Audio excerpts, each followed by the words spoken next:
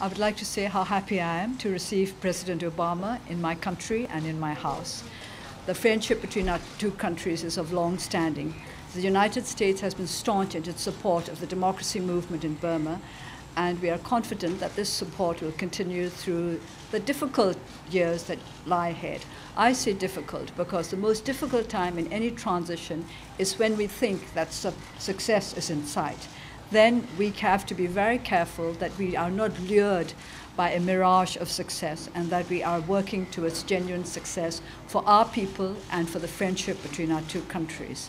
I believe that we have been able to discuss our various concerns openly, and that as a result of the President's visit to this country, the relations between our countries can only progress in the right direction.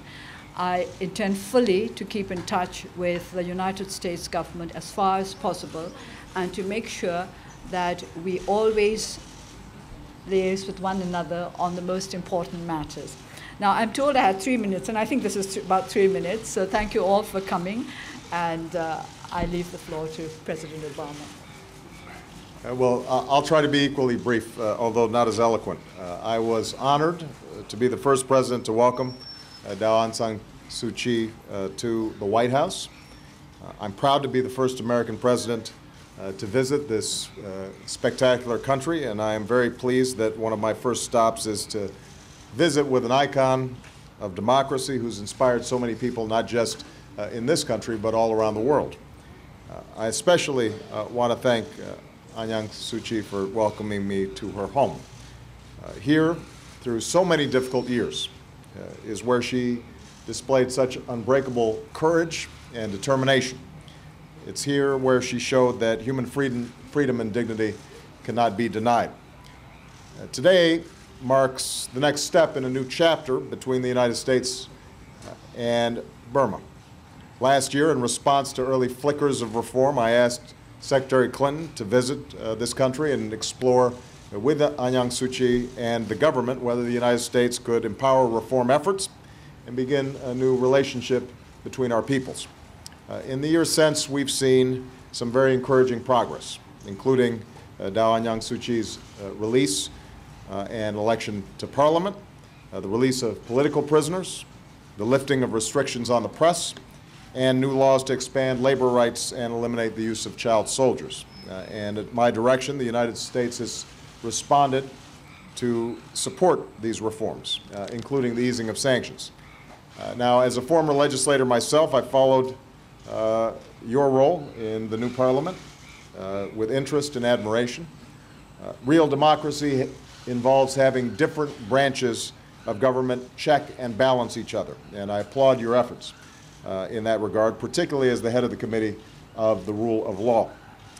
In my discussions here in Yangon, our goal is to sustain the momentum for democratization.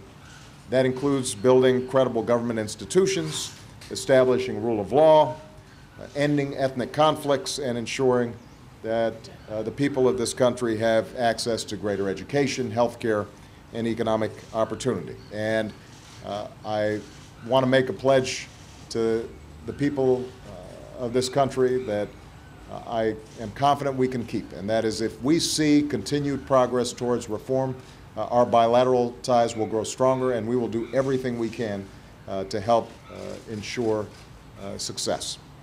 I'm so happy, by the way, to be joined by Secretary Clinton.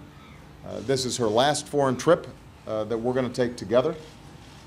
And it is fitting that we've come here to a country that she has done so much to support. Where'd Hillary go? Where is she? There she is. So,